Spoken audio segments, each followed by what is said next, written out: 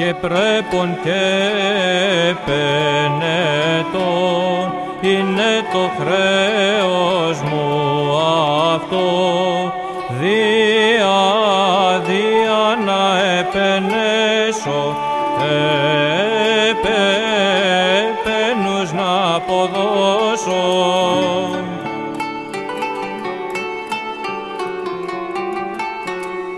Στον χαρακτήρα των σεπτών κι στον αρχιερατικό,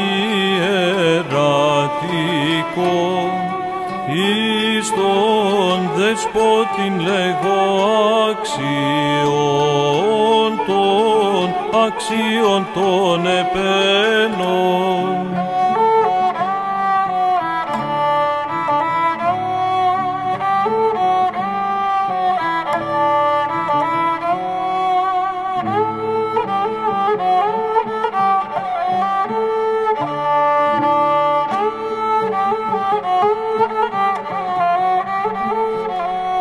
Αυτός είναι ο αρχιερεύς και των καλών ο παροχεύς, ημί αρχιερέων δόξα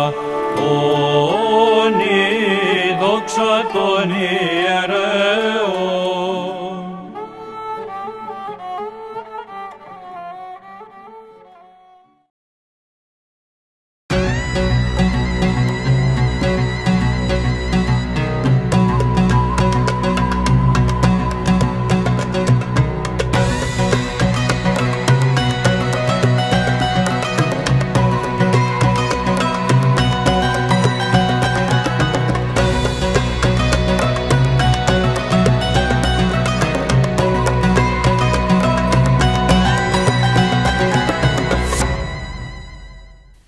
Holy Communion is the center of the Divine Liturgy. It is the center of our lives as Christians. Every decision we make should be with the understanding that we need to take Holy Communion. Is that compatible with what I'm about to do? Yes. Hear us, O Lord Jesus Christ, our God, from thy holy dwelling place and from the throne of glory of thy kingdom. And come to sanctify us, O thou who sittest on high, with the Father and art here invisibly present with us, and vouchsafe by thy mighty hand to impart unto us thine immaculate body and precious blood, and through us to all thy people. O God, be gracious unto me, a sinner, and have mercy upon me. O God, be gracious unto me, a sinner, and have mercy upon me. O God, be gracious unto me, a sinner, and have mercy upon me. Christ said to his disciples, I go to the Father, yet a little while, and the world will see me no more. But you will see me, because I live. You will live also. The world refers to the people outside of the Divine Liturgy. He said to the disciples that they would still see him. Those who partake of Holy Communion will continue to see Christ and abide in him. They will have life. Jesus said, Truly, truly, I say to you, unless you eat the flesh of the Son of Man and drink his blood, you have no life in you. Christ is not seen by those who do not participate in Holy Communion. He is, however, present to those in the Divine Liturgy. At his ascension, Christ promised that he would be with us until the end of time, and he has remained with us at the liturgy. Just as his divinity was invisibly present in his incarnate body, so is his divinity invisibly present in the bread and wine. St. Cyril of Alexandria says, the holy bread is like a veil hiding the divinity within it. The prophet Elias, when he ascended to heaven, left his sheepskin cloak to his disciple, Eliseus. That was a type of Jesus ascending to heaven, yet leaving us his body on earth. Christ not only dwells among us, but through Holy Communion abides in us. When we consume the Holy Communion, we taste him who is worshipped by the angels and sits on the throne at the right hand of the Father. By Christ's hand, he gives himself to the priest, and through the priest, to all the people. The precious body of Christ is now elevated high above the priest's head for all to see, just as Jesus Christ was elevated on the cross for all creation to behold. The priest elevates the body of Christ for all the people to see. The priest proclaims an invitation, but also a warning. Let us attend the holy things are for the holy. One is holy.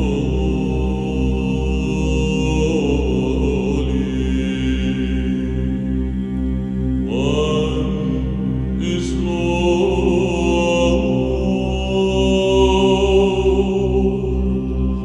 Jesus Christ.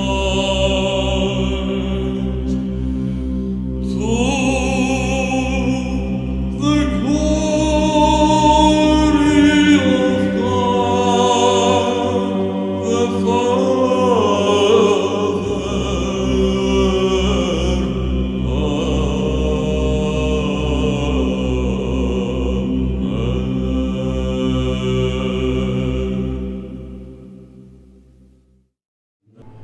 The holy things mentioned here are the body and blood of Christ. The holy that they are for are the people of Christ. The people immediately respond, declaring that only one is holy, and that is Jesus Christ. We, the people of Christ, are not holy on our own, but become holy through our being part of the body of Christ and through regular participation in the partaking of his body and blood. Saint Simeon of Thessaloniki explains that by the people declaring that one is holy, one is Lord, Jesus Christ, they are saying that it was the second person of the Trinity, Jesus Christ, who took on human flesh, who is holy. With this understanding, we remember that our human nature was elevated, sanctified, made holy through the incarnation of Jesus Christ. No one achieves holiness on their own, but it was a gift from God. Saint Nicholas Cavasilas explains that this mystery can be likened to putting out many mirrors which reflect the light of the sun. While it would appear that there are many suns, there is only one sun. Jesus' holiness is what glorifies the Father. God is glorified when we reflect His holiness. We become partakers of Christ's holiness when we participate in the Eucharistic table. Now, the priest physically prepares what he and the people are about to partake of in the holy chalice. Although what he is doing is practical, there are spiritual elements to his actions.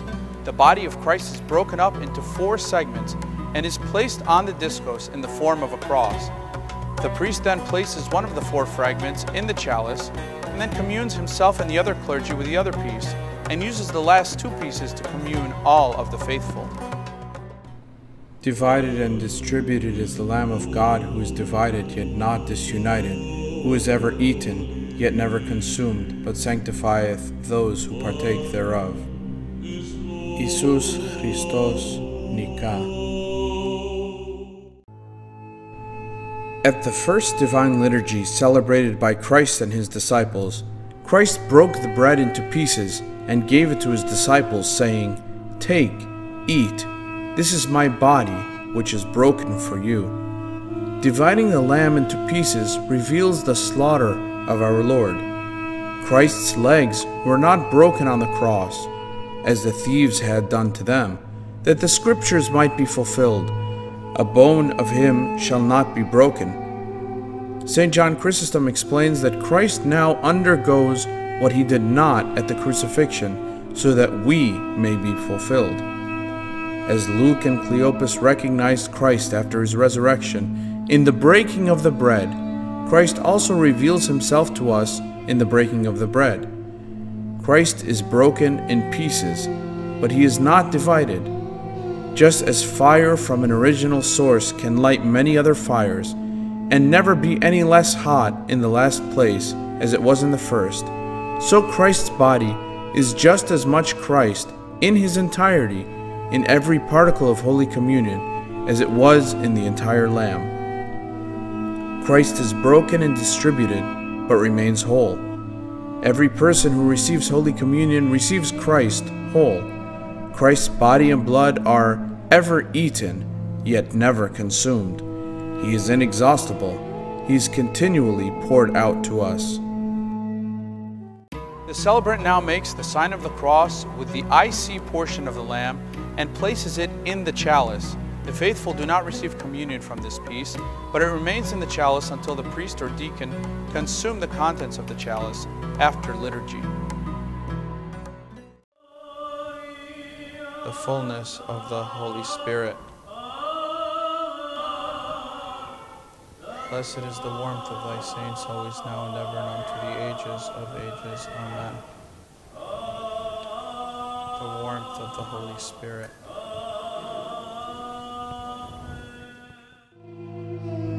When Christ's body is added to his blood in the chalice, it signifies that Christ is one.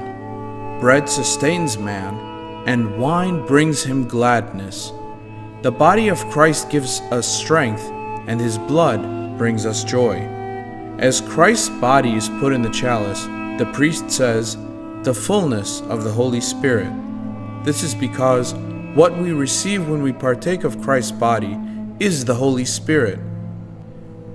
The hot water poured into the chalice is known as Zion. Right when Jesus died on the cross, a soldier pierced his side with a spear, and out came blood and water. The blood is in the chalice, and so now water is added. The water is hot so as to make his blood warm, just as it would have been after he had just died on the cross. Being warm is also a symbol of life. Things that are dead are cold, but the Lord's side produced life-giving blood and water, which represent communion and baptism, two life-giving mysteries. As the priest adds the Zion to the chalice, he says, "The warmth of the Holy Spirit." The Zion, which is boiling water, is water, which is how Christ referred to the Holy Spirit. And it is hot to remind us also of the Holy Spirit, which came upon the apostles in the form of fiery tongues, and now comes to us. As we receive Holy Communion, we are partaking of spiritual fire. Preparation for Holy Communion is made all week long. The way we act, our relationships with each other, keeping the fast days, saying our prayers, but specifically the night before Divine Liturgy, we should have a quiet and sober evening filled with prayer. On the evening before Liturgy, there is a canon of preparation before Holy Communion that is read during Compline. The next morning, the pre-communion prayers consist of 3 psalms, 3 troparia, and 9 prayers written by various Holy Fathers. The pre-communion prayers that are said in most parishes right before communion are just the last few prayers in the series of preparatory prayers. The prayers of preparation for Holy Communion are very beautiful and should be said as often as possible before communion. They put us in the right frame of mind to contemplate our sinful nature and prepare us to partake of the flesh and blood of the Son of God. These prayers help us to understand the gravity of that which we are about to receive. The first prayer of the last set of prayers, which is said right before communion and begins, "I believe, O Lord, and I confess that thou art truly the Christ, the Son of the living God, who didst come into the world to save sinners, of whom I am first," is a confession of faith and hope in Christ's love. This prayer is based on the words of the Apostle Paul in his first letter to Timothy. On this, St. John Chrysostom explains that Christ chose the greatest sinner, St. Paul, who used to persecute Christians, and pardoned him his transgressions. St. Paul refers to himself here as the foremost of sinners. And so if Christ pardoned him, surely the rest of us can be forgiven our sins. Holy Communion is the actual body and blood of Christ. During Jesus' ministry, he healed many people, some through touch and others by saying to them, "Your sins are forgiven you." Our Lord's body and blood is the ultimate medicine for the healing of soul and body. It burns away our sins and transgressions. It has power to heal and therefore is never a means by which illness can be transmitted. After the priest eats the body and then drinks the blood of Christ, he kisses the chalice, wipes his mouth and the chalice with the kalima, and says, "Lo, this hath touched my lips, and shall take away mine iniquities, and purge away my sins." The book of Isaiah contains a mystical experience as he was called to be a prophet of God, where one of the seraphim placed a burning coal on Isaiah's lips using tongs. After the burning coal had touched Isaiah's lips, an angel said, "Behold, this has touched your lips. Your iniquity is taken away, and your sin purged." This was a prefiguring of Holy Communion, which takes away our iniquity and purges our sin. Holy Communion is perceived as simply bread and wine to those who do not have the spiritual clarity to see that it is the food of immortality. God created the heavens and the earth in 6 days and rested on the seventh. The seventh day of rest was a foreshadowing of God lying dead in the tomb. The next day, the day of resurrection, was the first day of the week, but mystically the 8th day. It is the never-ending day that we now live in, and the resurrection is constantly being celebrated. As the priest and or deacon break the pieces of Christ's body and place them into the chalice, they recite these paschal hymns. That we have beheld the resurrection of Christ, let us worship the Holy Lord Jesus, the only sinless one. Thy cross do we adore, O Christ, and thy holy resurrection we praise and glorify. For thou art our God, we know none other beside thee, we call upon thy name. O come, all ye faithful, let us adore Christ's holy resurrection. For lo, through the cross is joy come to all the world. Ever blessing the Lord, let us sing his resurrection. For in that he endured the cross for us, he hath destroyed death by death. Shine, shine, O New Jerusalem, for the glory of the Lord hath dawned upon thee. Dance and be glad, O Zion, and delight thou, O pure Theotokos, in the arising of thy Son. How divine, how beloved, how sweet is thy voice, O Christ, for thou hast faithfully promised to be with us to the end of the age. Having this as our anchor of hope, we the faithful do rejoice. O Christ, great and most holy Pascha, O wisdom, word, and power of God, grant that we may more perfectly partake of thee in the never-ending day of thy kingdom. We had seen the resurrection of Christ celebrated earlier during the Divine Liturgy, but now, through partaking of Holy Communion, we experience it firsthand. Every Divine Liturgy is a celebration of the resurrection of our Lord, and every time the faithful partake of Holy Communion, it is a personal resurrection to him who partakes of the body and blood of Christ. Our mortal souls are only made immortal when we intermingle with the resurrected Lord, who is immortal. So the first thing I wanted to go over was that we are not a part of the world, as we heard in the video. The world is all the people who are outside of the Divine Liturgy. Because the Lord said that we are able to see him, and we will be able to continue to see him. So who did he speak to? He spoke to the apostles. And of course, who are the successors to the apostles? They're the bishops. And the priests are ordained to go in place of the bishop. And so if we can see him, we bring him to you, the people. And so that makes us who are inside the liturgy able to see him physically, right? Because the only way that we physically see the Lord, the way that he didn't leave us, is through his body and blood. His body and blood is him, right? So we see the Lord in his body and blood in the liturgy. And so those outside in the world can't see him. And so it's so important to come to liturgy. It's the only place where we can really see God. You know, people are always saying, why can't I see God? Why doesn't he show himself to me? Well, he does. But you have to come to the right place. You have to come to the Divine Liturgy where he's at and see him. And that's why it's so important to come to church. And St. Cyril of Alexandria says that the holy bread is like a veil which covers the divinity of Christ. So people in the first century when Christ was alive, they would have seen him and said, that's not God, it's just a person, right? And it wasn't until later that it was slowly revealed that he was God. And some people knew he was, but some didn't. And so his body, his physical body, his incarnate body, veiled his divinity, right? What if he just came as like a big cloud or something like that? Then everyone would know that it was God, but that's not how he wanted it. It was veiled. And God, this idea of veiling God needs to be veiled because we can't look at him unless we're worthy to look at him. He tells Moses even on Mount Sinai that if he saw his face that he would die, because we weren't ready to see God yet. And so what happened was Christ's divinity was veiled in his body, and the same way in Holy Communion, his divinity is veiled within the bread and the wine. It still looks like bread, smells like bread, tastes like bread. Same with the wine. But his divinity is in there and it's masked in there.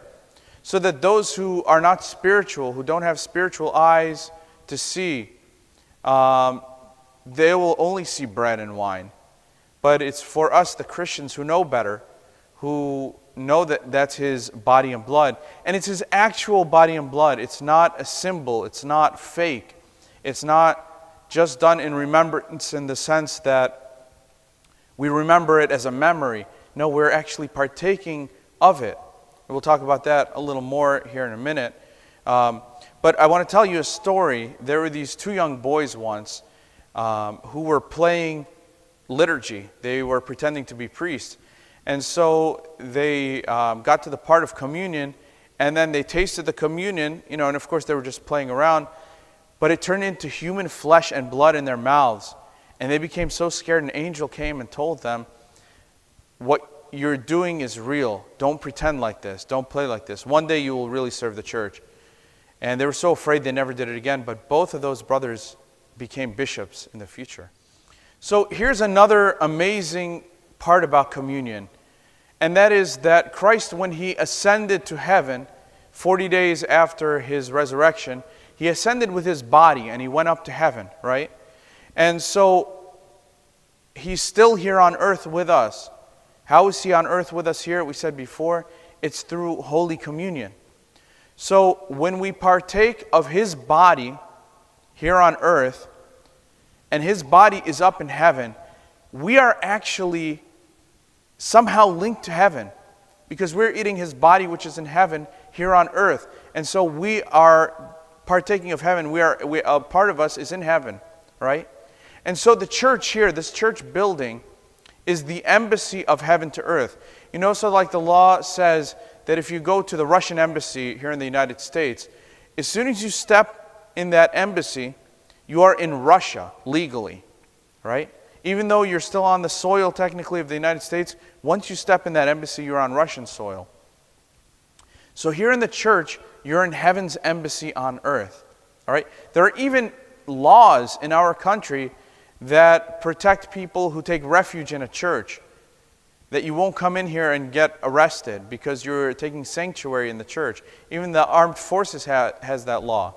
So the church is very much seen as the embassy of heaven here on earth. So we are literally, even our government recognizes that this is heaven while we're standing here. And so we're coming here, we're partaking of the heavenly and being linked to heaven very much when we come to liturgy. Another great reason to come, to never miss liturgy.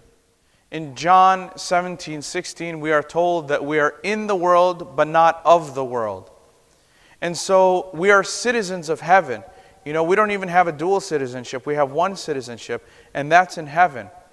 And that's why whatever happens on earth, the Christians weren't so worried about the Roman Empire and the early Christian church. Whatever's happening here in our society, in wars and all that, we go beyond that. We don't let that take away our peace even, because we're citizens of the kingdom of heaven. And so we have to act in a way that we are citizens of the kingdom of heaven. We eat heavenly food, right? So we're here temporarily on earth. We're not saying that earth is bad, because God created it for us. He created the world and all creation for us. But we have something more important. We have something better. So when life isn't fair, you hear that all the time, life isn't fair. We heard that as children all the time, right? We have to know that life is not fair, but afterlife is fair. And so if we suffer here, it will be made up to us over there. Just like we heard in the story that Christ told of the rich man and Lazarus. So St. John Chrysostom says, "Above I have you, and below I intermingle with you." So it's amazing, again, this idea that Christ is in heaven, but we are partaking of that heavenly Christ even while we're here on earth.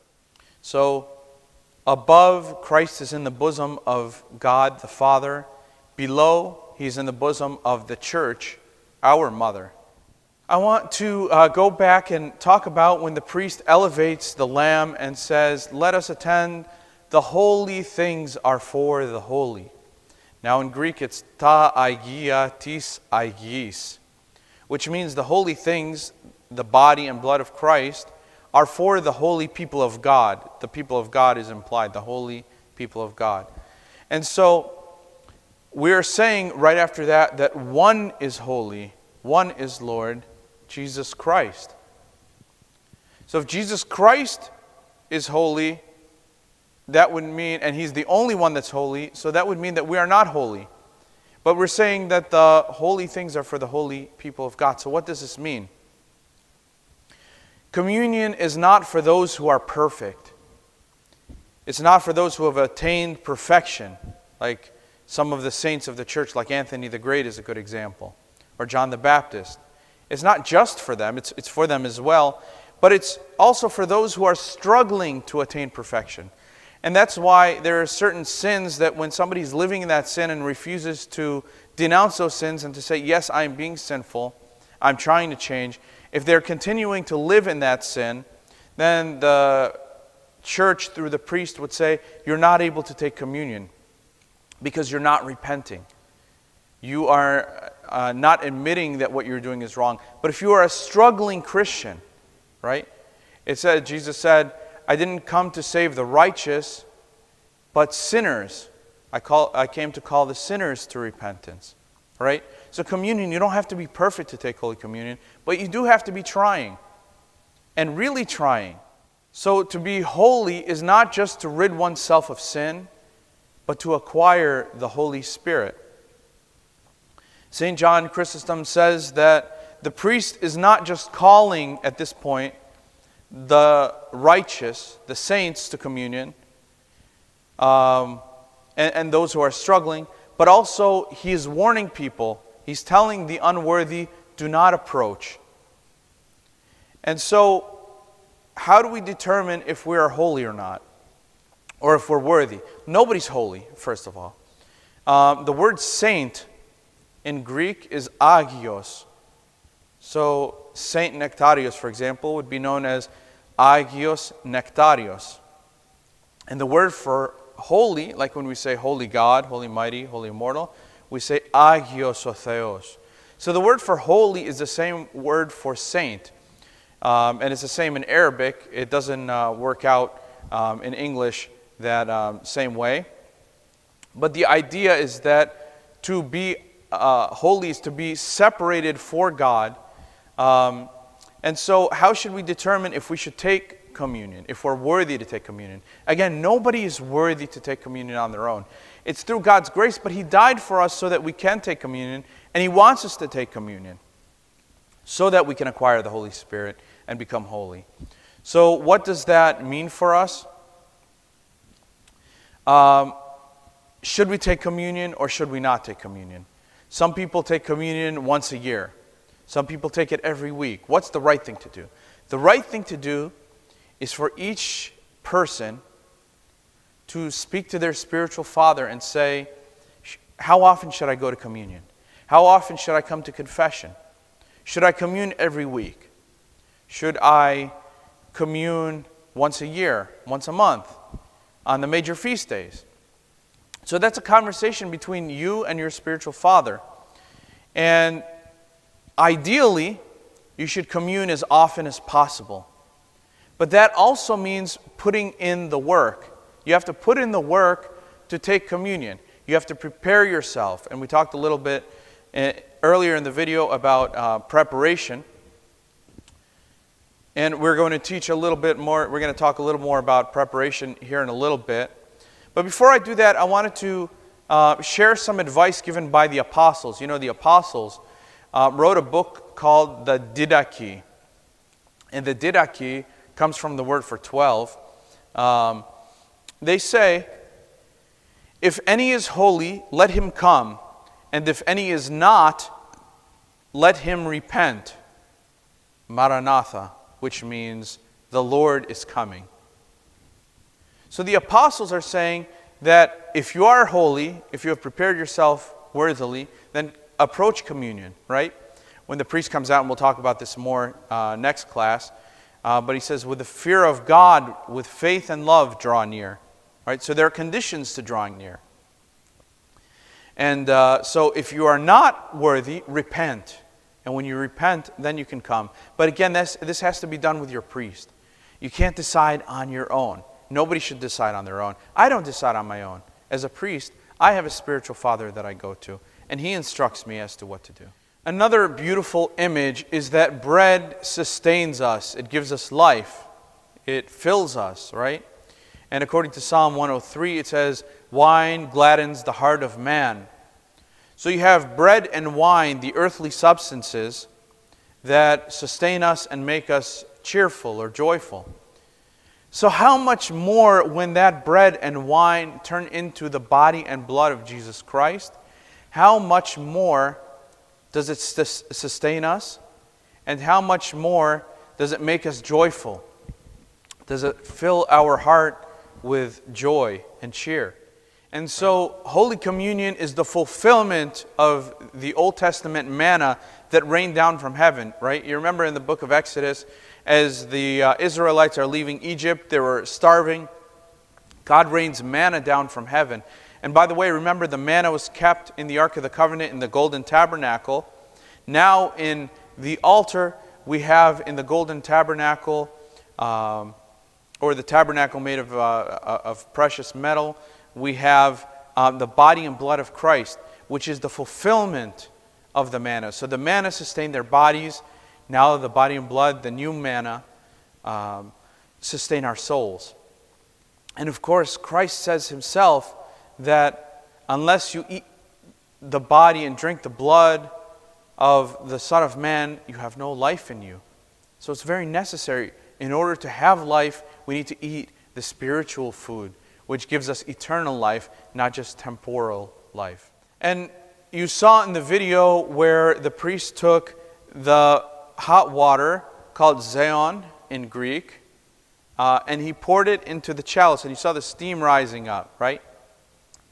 So when the clergy and the people receive Holy Communion, it should be hot, not lukewarm or cold, so that we understand that what we are receiving is warm just as it came out of Christ's side. You know, you see that icon of Christ with the blood and the water coming out. It's almost like we're standing there opening our mouth and it's coming right into our mouth. That life-saving blood of Christ. So we take it and it's warm as if it's alive still, because it is. It's living blood. And so that warmth reminds us of that.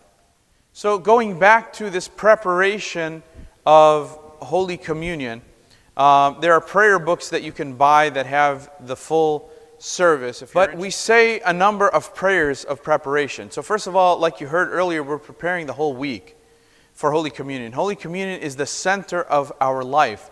It should be the very center of our week. Everything we do should be in preparation to receive the body and blood of Christ. So, what do we do immediately before? The night before, we read small compline, and at a certain point in the compline service, it says if you want to add a canon, you do it here. And then you read the canon of preparation for Holy Communion. And you go through, there are 9 odes, minus 1, the second ode is taken out. So you have the 8 odes, really, to read through. And then you go back and finish compline up. The next morning, you wake up just a little early. And you can say the rest of the prayers. So there are 3 psalms, 3 troparia, and 9 prayers that you would say while you're preparing from home that morning. Now, I know some people, it's hard for them to wake up even earlier. It's a struggle for a lot of people to even get here to church on time. If you need to, talk to your spiritual father. I would tell my spiritual children, it's better to do those prayers the night before than not to do them at all. Also, if, you know, this is kind of a last alternative, The Hermitage of the Holy Cross here in West Virginia has a CD, and I believe they have pre-communion prayers recorded on the CD. So if you need to listen to the CD to get your pre-communion prayers on your way to church, that would even be better than nothing at all. But the best thing is for you to wake up a little early and prepare yourself by reading those prayers. We actually, in our church here, have somebody read the prayers early before Orthros even starts, about 9 o'clock in the morning. So if you ever want to join that, you can come here at 9 o'clock and listen to the pre-communion prayers. It would be a good way for you to prepare yourself for Holy Communion. And then right before Holy Communion, we have those prayers that we say. In some churches, they have even more than those 3 prayers that we do. But the one prayer, I believe, O Lord, and I confess that Thou art truly the Christ, the Son of the living God, who didst come into the world to save sinners, of whom I am chief, or who I am first. When we say that, we have to really, really believe it. We have to believe I am the chief among sinners, nobody else. So what does that mean for us? That means we shouldn't be looking around the church and saying, oh, yep, that's a chief sinner right there, and that's another one. No, we have to look at ourselves and say, I am the chief among sinners, and we have to believe it. We're not just paying lip service to the Lord. We have to believe that I am the worst among sinners. And when you do that, you will no longer judge anyone else. We will only be focusing on our own sins because I am the worst sinner. So who am I to judge anyone else? Let's take the log out of our eye before the splinter in our neighbor's eye. So I want to talk about that beautiful vision and that mystical experience that Isaiah encountered in the 6th chapter, verse 7, where the seraphim picked up a coal in tongs, using tongs, and placed it on Isaiah's lips. So of course this is a type and a foreshadowing of Holy Communion. But the coal that was being used, we think of like a black piece of coal. What they were referring to back then would have been a piece of wood. So you know how if you have a wood fire, there are smoldering pieces in there, even after you take it out of the fire, it's still smoldering. So that's what it was referring to, as a piece of wood. So according to St. Cyril of Alexandria, although the coal has the nature of wood, it was in the fire and now has the power and efficacy of fire, just as Jesus Christ, who although He became and appeared human like us, He had still the whole fullness of the Godhead dwelling within Him. So He might have had the nature of wood, but still has that full Godhead. And the same with the Holy Communion. It is a burning coal, and the pre-communion prayers talk about it being a burning coal. They get that from the book of Isaiah.